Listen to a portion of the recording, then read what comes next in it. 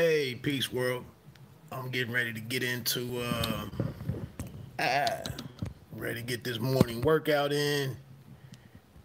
It's a Saturday. Actually, what? Oh, a couple of things to talk about actually.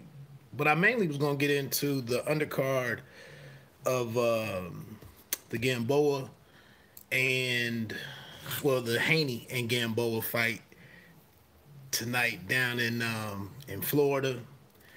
The card is somewhat light, but it's not horrible. I think one thing to take into consideration is the fact that this is Haney's comeback fight or return fight for 2020, I believe. And he's coming off of the shoulder surgery too. So inactivity and the shoulder surgery. He's coming back against a good name. He is an older guy. And he's just trying to give us some, side by side comparisons of how he looks against Gamboa. Hey, what's up, Fink? What's good, my man? And he's just trying to give you some side by side comparisons against probably the best option that he has available, and that's in with Gamboa having almost went the distance with Tank Davis last time out, Gervonta Davis. So take what you want to take from that. Of course, Eddie Hearn, Bill Haney, the father of Devin, they're running out with selling Devin Haney as the best thing to watch in boxing, the future of boxing, how great he is, so on and so forth. I'm not disputing any of that. I'm just saying, I was thinking on it earlier, I still don't really know what Haney's biggest strength is as a fighter. I know he's well-rounded. He can box. He's got good size for the division.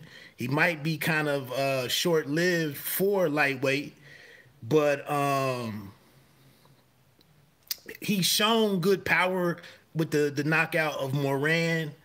He had the shoulder injury last time out and didn't really get to finish that fight all that strong. But we just need to see him against guys that we know, somebody that we know. So and like I said, I just need to see him face some adversity. The Fortuna fight fell apart. Shared already, workflow listening. I appreciate it, bro. So that's it. Take what you want to take from this fight, or be excited about it. Don't be excited about it. Whatever, it's up to you. I'm gonna check him out tonight, and like I said, try to get an idea of what Devin Haney is as a fighter. Teofimo Lopez has been able to take advantage of being on the undercards of some prominent names, and then he worked himself into the main event with Lomachenko and took care of business. I know what he is as a fighter right now. Ryan Garcia, I still have questions about him. We need to see him get into, especially since he's been with Eddie Reynoso. We haven't really seen him get deep into a fight and see what else he does besides stop somebody with the left hook. Tank Davis, people are inserting him in the middle of or at the top of their pound for pound list for stopping a guy we knew he was going to stop. Yes, he's really talented, big puncher, explosive guy and whatnot, but is he a super featherweight or is he a lightweight? What the hell is he? I don't know. Again, some of these guys are dipping their toe in the water quite a bit and not swimming a lap, so I can see what you really are or really aren't. And then you hide behind the promoter, and the fighter himself sometimes, or herself sometimes, barking about what they are and telling me that I need to accept them as that. I don't know what the hell you are. You only fighting. If I don't know your opponents months before you name them as your opponents, or years as you name them as your opponent, I can't sit here in my right mind and get too excited about some of these people. Now Davis checked that box with Leo Santa Cruz, but still, most of us knew what we were going to get as the final result of that fight. I'm gonna watch the fight for the first time. I don't know if they're showing it tonight because they actually have the the heavyweight. Luis Ortiz is actually fighting. So I don't know if they're re-showing that tonight or not. But I'll get around to it. But I see a lot of people had Santa Cruz winning 2 or 3 rounds before he was stopped. So that asks or raises some questions within itself, you know. And then we don't know, was Tank more hittable? Heavyweight boxing will be good also tonight. Yeah, I'm gonna try to check that out. I don't know where I am with really following Luis Ortiz too closely. I don't have anything against Luis Ortiz. I saw it was just an article on Boxing Scene talking about he should have been able to continue against Wilder in that fight where he was dropped or stopped in the 7th round, I believe. I don't think it really works like that. I think when you left laying under the bottom rope like that for a while, all the water that was knocked off his head into the front row, I don't think you get to continue a fight after that. But he did get up, you know, but I don't think you get to continue after that. But so anyway, that's the main event tonight. What I'm looking at is 2 things. I want to check out Filip Hrgovic. I think he's a pretty interesting fighter. I'm not saying he's the future of the heavyweight division, but I think he has an interesting skill set. What I want to see from him is, can he get a clean knockout? He's getting a lot of TKOs. Exactly, Rydell Booker. He's getting a lot of TKOs. He stopped Corbin and Eric Molina with a TKO 3 win. I think that was on the rematch of Anthony Joshua and Ruiz. But, you know, at heavyweight, we more or less want to see somebody get counted out, or, you know, the referee just stop counting at 4 or 5 and it's a knockout. Like I said, the fight with Corbin, and Corbin makes messy fights anyway. He really kind of makes fights really messy. But the Eric Molina, again, he was rocking Molina and bullying Molina and doing what he was supposed to do. But again, the fight ended in a TKO. I really want to see some raw power from the guy that leaves no question. That's what I'm looking for. Rydell Booker's never been stopped. He's 6'3". Filip Hrgovic is 6'6". I think Rydell Booker is coming into this fight maybe 12 or 15 pounds heavier than Hrgovic. Booker lost the decision to Pulev last time out. And then he also had the decision fight with Franklin. Those was a couple big names for him. He also fought James Toney. One funny thing that Rydell Booker said in the press conference the other day, you know, he's down there. They have to be in isolation at these bubbles at these events. And when he first came on, he said something about, if you know anything about my past, this is no problem for me. Talking about like being in isolation when he was locked up, when he was behind the wall before. I thought that was kind of funny for him. But he's not a big puncher. I mean, he can box. He knows how to box and whatnot. Like I said, he's never been stopped, so he's pretty durable. Filip Hrgovic came out and said that he plans to outbox him at first and then figure out a way to get him out of there. So I want to see if he can live up to that, keep his word on that. Like I said, Booker knows his way around the ring. He is, I want to say he's 38 years old maybe. So it's just a chance for Hrgovic to kind of let us know what his game is. Can Booker land some decent shots, test his beard out a little bit? Can he give Hrgovic any kind of adversity to work through? I don't know. We shall see. So that's one thing I'm interested on there. And then the other fight is another heavyweight fight. Is Zhilei Zhang against Devin Vargas out of Ohio, Sylvania, Ohio. Vargas was like on the Olympic team with Andre Ward. He's a smaller heavyweight. He's 38 years old. In 6 of his losses, he's been stopped 5 times.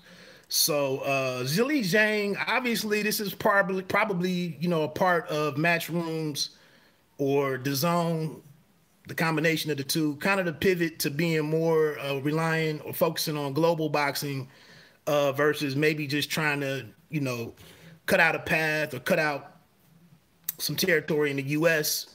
And this guy is from China. I'm thinking he's like fighting out of China. The dude is based in Bloomfield, New Jersey. One thing for him though, he is 37 years old, so it's kind of go time for him. You know, I don't know how long that he just recently signed to Matchroom.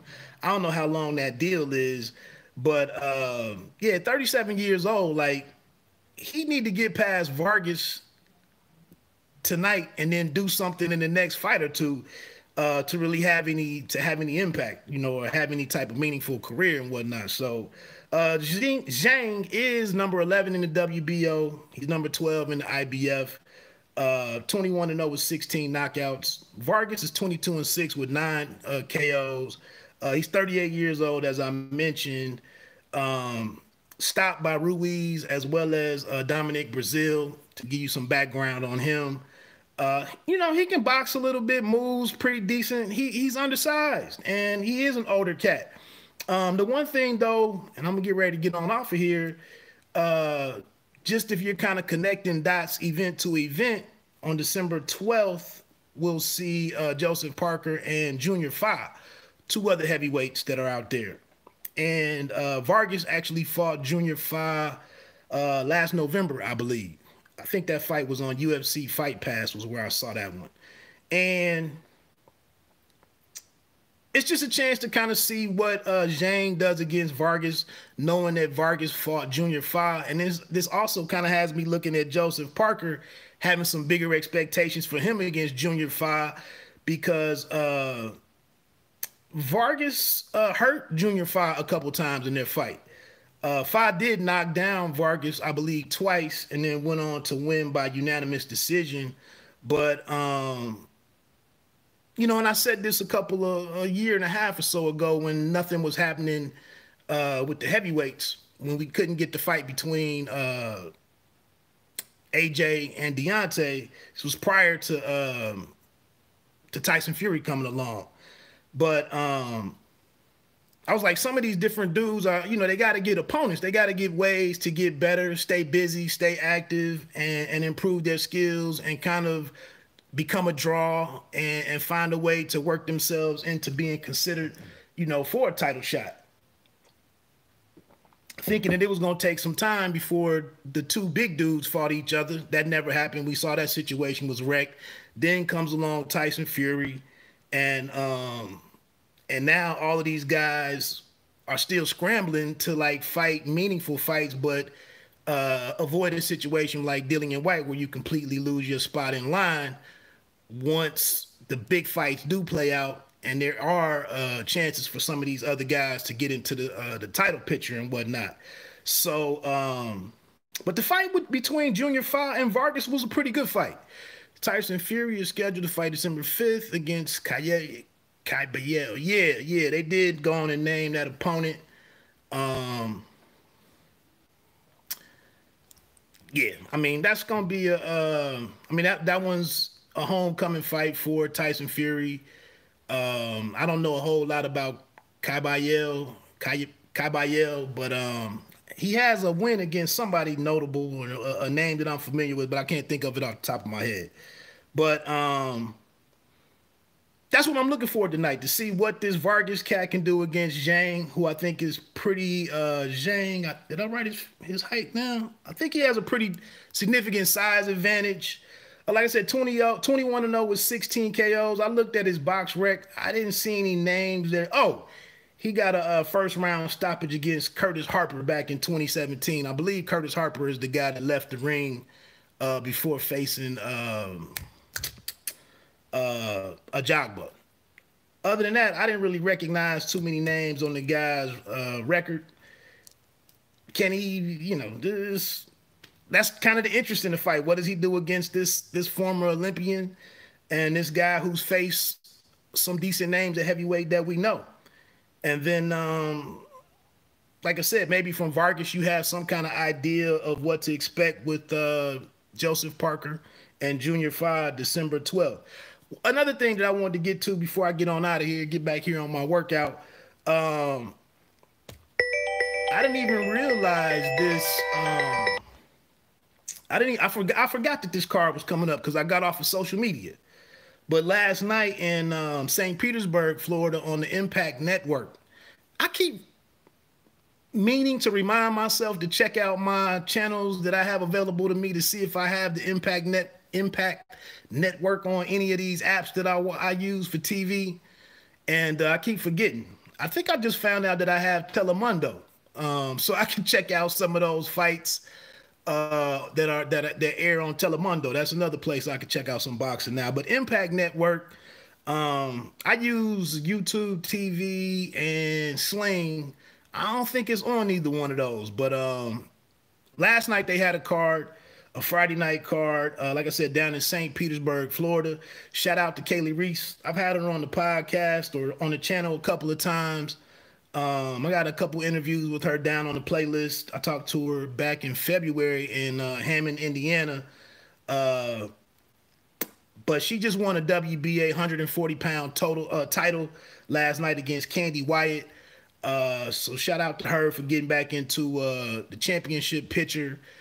I'm not that familiar with Candy Wyatt, but I know they tried to make the fight between Kaylee Reese and her name just completely just left my mind. I saw her leaving too. Damn.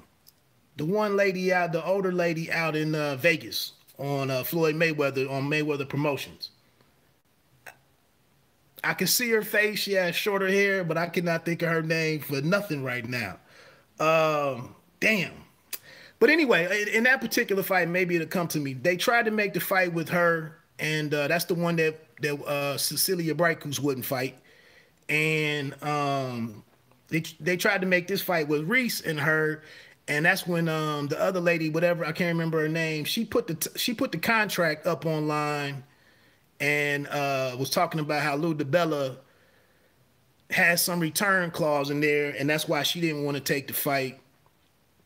And then my man, the former fighter who manages a lot of women right now, I can't even think of his damn name. You got to write all this stuff down before you get on here. He got into the picture talking about that the term was fairly common.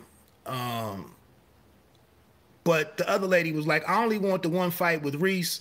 I don't want to fight multiple times with you or on your platform, or I don't want to work with you beyond this one fight. And it was some back and forth. Layla McCarter, I think. Layla Carter. I think it's McCarter. Layla McCarter is who I'm talking about. She didn't take the fight. And then the cat from Empire Boxing or Empire Management wanted to trash her, saying how old she was and that nobody was really going to come looking for her with a similar opportunity, so she should have taken the fight because she didn't have no choice. But Layla did not take the fight, and this Candy Wyatt ends up being the person, and Reese defeated her. Also on that card was Isaiah Steen out of Cleveland, Ohio, the half-brother of super welterweight, rising super welterweight Charles Conwell. His brother Isaiah Steen got a fifth-round stoppage against Juan Diangel. If you know, Isaiah Steen was supposed to fight a few weeks ago on that card with Conwell that aired on a Wednesday night on Showtime. Something happened with his opponent. I think his name was Henderson or something. He didn't fight that night, so it's dope that he came back to get this fight against Juan Diangel and get a fight in for 2020. So shout out to Isaiah Steen. I think I might have one interview on the channel with him. You can check that out. And then also another name that was on that card is a heavyweight newcomer, Jeremiah Milton. He got a third-round stoppage over D'Angelo Swaby. Milton, he's really green. I mean, that was only his second fight. He fought a couple of months ago on the UFC Fight Pass when they did the Salida Promotions had I think it might have been a Friday night card on UFC Fight Pass at Kronk Gym. That was for Shishkin, I think, was the Vladimir Shishkin, I think, was the main event on that one. So Milton went on there and got a first round stoppage against some dead body that took like 2 punches and was out of there. But Milton is working with the same trainer as Caleb Plant. Justin Gamber is his name. I think Gamber is also training my man, Junior, Sugar Shane Mosley's son. Yeah, he's training him. I like Gamber too. I like Gamber, and you know he's doing his thing with Caleb Plant, who is in is being discussed as a mid-December opponent for Canelo and whatnot. But Jeremiah Milton, like I said, he's kind of coming out of nowhere. I think he's 6'4", maybe 230, 235 pounds. Just working, just getting his feet wet, just figuring out what he is. And it's dope to see him getting another fight in, because prior to that fight that was on UFC Fight Pass, I think 2 fights fell apart for him. And right now, a lot of guys, especially guys just coming into the game, just turning pros, this has to be a disheartening time to come into the game where you can't get fights.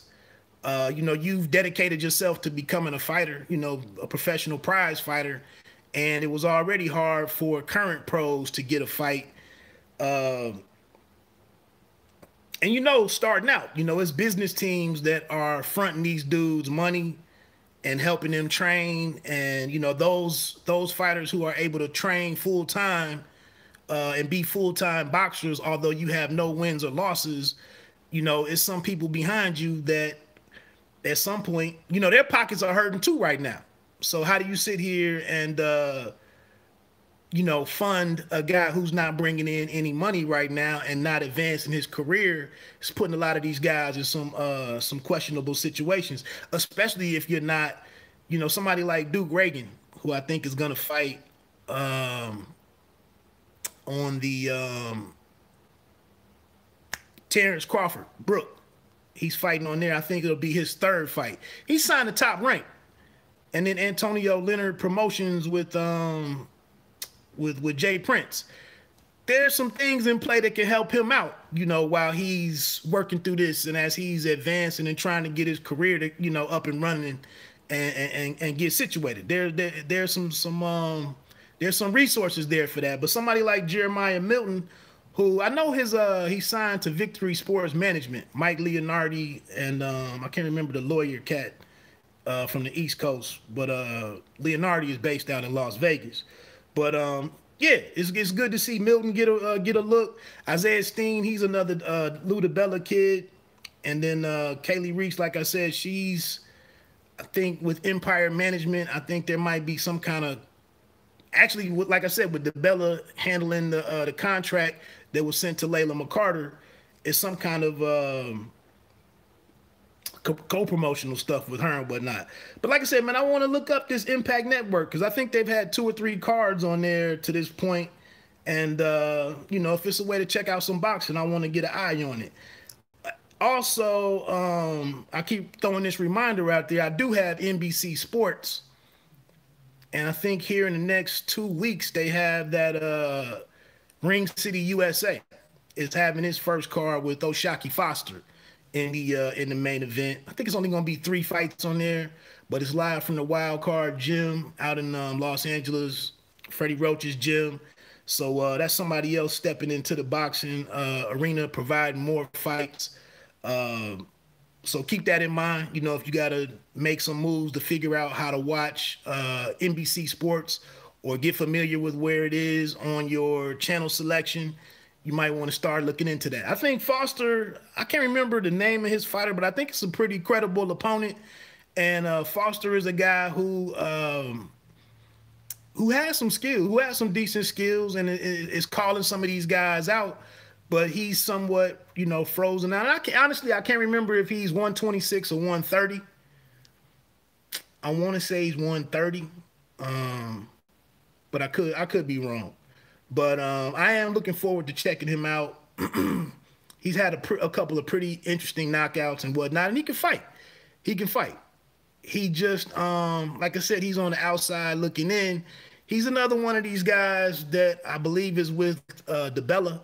And DiBella hasn't been able to get a home for his fighters and for his promotional for DiBella Entertainment. So he's been being creative. I'm wondering though I'm wondering though, with Canelo Alvarez exiting Golden Boy and DAZN has some freed up some money. Is it a chance where maybe something can come down the pipe for DeBella? I know a lot of guys say some bad things about DeBella, and he ruffled some feathers or something while he was at HBO and whatnot, and people say whatever. But I think in a revised relationship with DAZN and DeBella at this point might not be a bad idea, because I like listening to what Lou DeBella talks about and how his thoughts on what should be done or how things should be gone about. The thing is, though, it's easy to talk a lot of things in boxing, but it's a totally different challenge to make any of those things happen. And but what he's said in the past in some of the recent interviews and podcasts that I've heard him on, it all makes sense to me. But again, you got to make sense to other people. And in boxing, you got to make sense to a number of different people for any one thing to happen. And so who's trying to be reasonable or not? I'll tell you one thing that's a little unreasonable already is listening to Mr. Ryan Garcia, who is holding steadfast on him calling shots at lightweight, despite the fact that he holds no title. And, he's trying to assert that somebody like a Devin Haney is not really a concern of him, although he's fighting this interim title fight with Luke Campbell. But he's saying that Devin Haney is not a concern to him, and really Teofimo Lopez really isn't either. And then even going to the extent to say that he wants to face Gervonta Davis, but Gervonta Davis really has to come see him because he would be the A-side against Gervonta Davis. So if you're already going into that discussion with that type of mentality, with that type of understanding of your value against a guy like Gervonta Davis, who is doing significant numbers right now, when you look at ticket sales, whether it be in Baltimore, whether it be what he did in Atlanta, the fact that he just got 9,000 people in San Antonio at the Alamo Dome, the pay-per-view numbers that came out were fairly successful. How do you sit here? And this was just yesterday. This was just yesterday on Sirius XM Fight Nation. Actually, it was Thursday. I think it was Thursday when he said this. But he said that he is firmly the A-side against Gervonta Davis. So if you want that fight, but you're going into it with that type of belief in yourself, in your position in those negotiations, we're not going to see that fight, because Gervonta is not fighting on DAZN. So to say that you're the A-side in that situation just because you have 4 or 5 or whatever it is million Instagram fans and whatnot, or what you do on social media, again, that makes it's kind of no sense in looking into that situation materializing as a fight, frankly. So that's about it, man. I'm about to get off of here. Enjoy the fights tonight. Like I said, it's not the greatest card per se. Maybe something exciting happens in the main event with Haney. We'll see what Gamboa, what version of him shows up. I think one thing that's very discouraging with boxing is understanding injuries. And Gamboa, we don't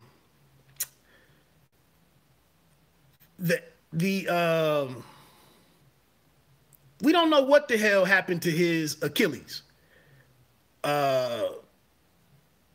Saying it was pulled, it was torn, whatever. But his shoe had an issue. But just trying to take that into consideration, I don't even think he has surgery. I can't remember. Maybe he did have surgery. But I just know guys that weren't able to fight a fight after tearing an Achilles. You know, I mean, there's some injuries that you just can't sustain and then fight through that. So I really don't know what the hell happened to his foot, but and his his lower leg and whatnot, and then what kind of recovery did he go through. So like I'm trying to get excited about tonight, and have an idea of, is he close to 100%? Is he 90%? Are there any lingering effects from his foot? The worst thing would be for him to get into the first round or two and there be some kind of recurrence of a lower leg injury of any kind in the same foot. That would be horrific for all parties, for Devin, for Gamboa, for DAZN. It would be a bad look for everybody. So I'm just hopeful that whatever he did have, it's been a full recovery as far as we know of, and that it's a legit fight. And then that Devin Haney looks good, and if he gets the stoppage, or if he's truly dominant, I guess he can look into the camera and talk some stuff to the other guys out there. But it seems like business is gonna get in the way of any of us seeing this group of young fighters, whether it be from any. I guess we got to look at it from 130 with Gervonta, 135 with Garcia and Haney, and possibly Teofimo Lopez, who believes that he has nothing left to prove at 135 and is making his way to 140. So, and as you know, that has, well, I won't even get into all of that. Let me get on out of here, man. Enjoy it. Enjoy the fights tonight.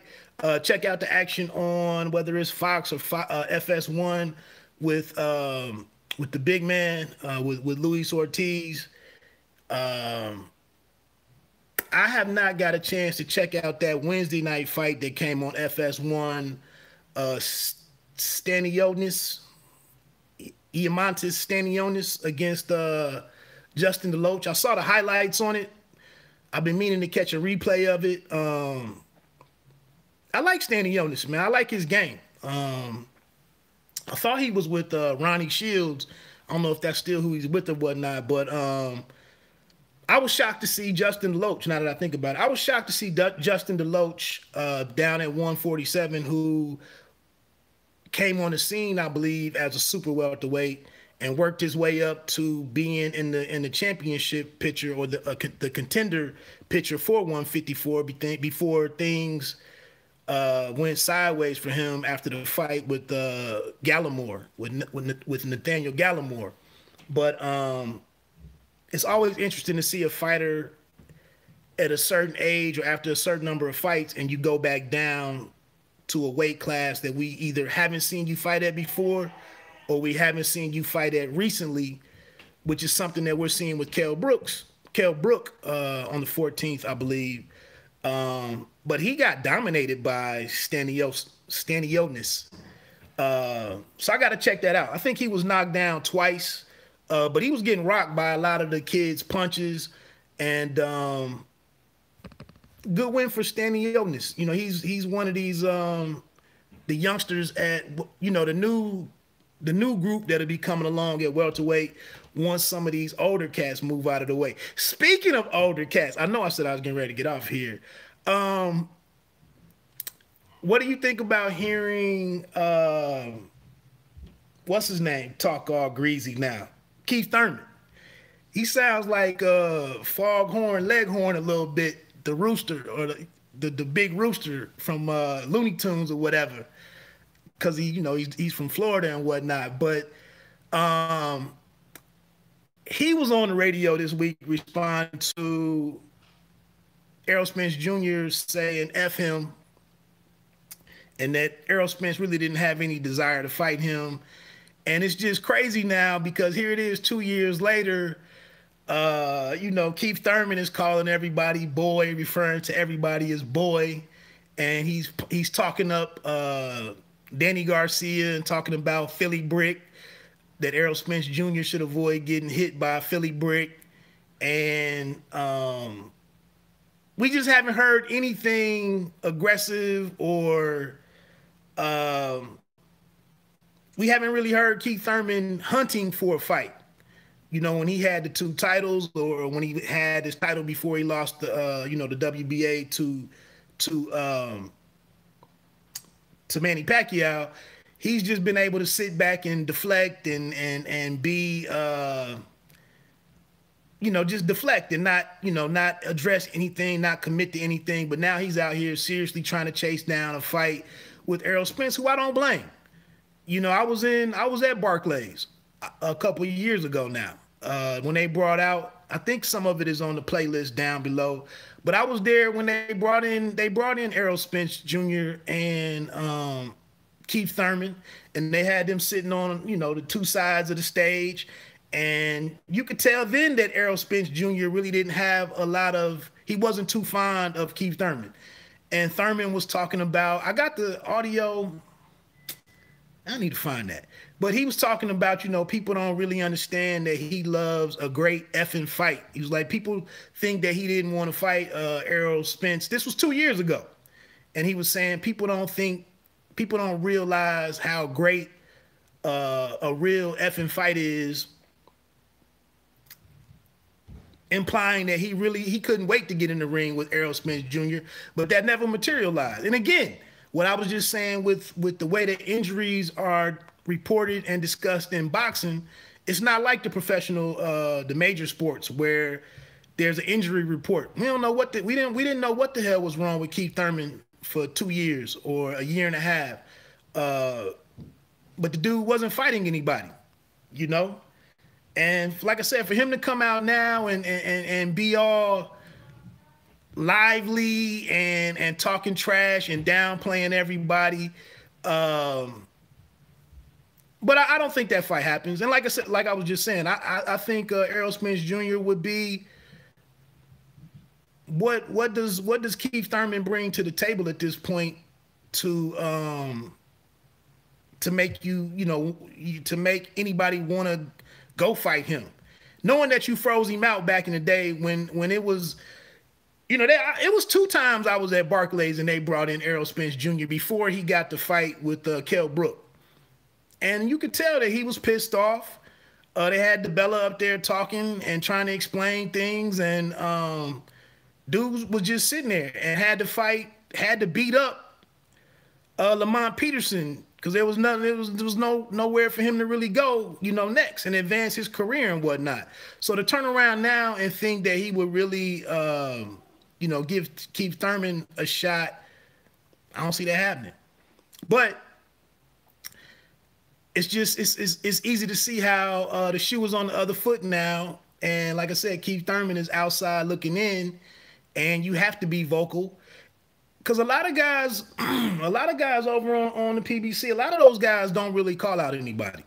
You're kind of taking a page out of Floyd's playbook. You just sit around and just wait for things, you know, for the pieces to get moved around for you, and then you fight whoever. But a lot of guys over there, with the exception of 1 or 2 guys, I know Caleb Plant has been vocal about getting the fight with Benavidez. He no longer has to chase that. He has something better to do. But a lot of those guys, the Charlo brothers, they don't really call anybody. A lot of them just kind of let things happen. But you could check that article. I mean, you could check that interview out on it might be on the Zone's YouTube page. Excuse me. That's that was Keith Thurman with Akim Barak. They might have talked for like 15 minutes. And like I said, man, it was just interesting hearing Thurman being desperate. I think at the end he might have came around before he got off of there. Excuse me, I should have brought him.